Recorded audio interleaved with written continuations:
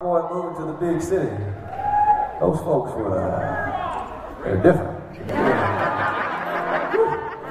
I went out there though, and I remember the first night we were there was Hollywood Week, and there were 300 contestants in this big old ballroom, and we were having dinner, and the waitress looked at me and she said, well, sir, what would you like to drink?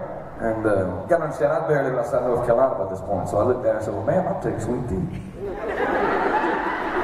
And she didn't bat an eye. She came on back, she wrote a little thing on her handy-dandy notebook, and she came on back with something that looked like sweet tea.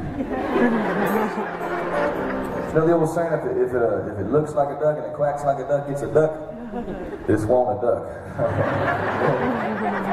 Lord have mercy. I said, honey, let me take you back home. I'll show you something about some sweet tea. But Lord, it's like raspberry flavor. Brisk is not sweet tea, y'all. Another thing that just kind of weirded me out. When I get back home, and I imagine here, but when I order a chicken wrap, I get a chicken wrap. It looks like a chicken wrap, tastes like a chicken wrap, it's a chicken wrap. I went to LA and ordered myself a chicken wrap, and if the daggone tortilla comes back green, it ain't natural. I don't care what you say, it's not how it's supposed to be, but apparently that's the thing. I like tan. I like the fried chicken, mashed potatoes, and macaroni and cheese.